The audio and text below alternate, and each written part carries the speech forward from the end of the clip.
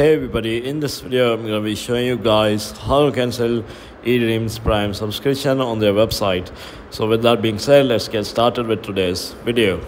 Hi guys, so first of all you just have to go to the Edreams website. So just go to google.com and search for Edreams like this, and then just click on this website and log in into your account if you haven't already. So once you have logged into your account, just click on your profile icon in the top right corner of the screen, and then just click on account details. And now just click on account details here once again.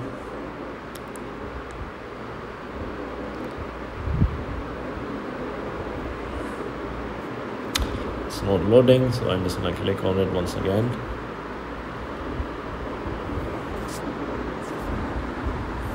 So it's not loading for some reason. However, if you have subscriptions, you just click on account details, go to subscriptions and cancel your Prime subscription. So yeah guys, this is how you do it. If you found this video to be somewhat helpful, then please leave a like, consider subscribing. With that being said, I'll see you in the next video very soon. Peace.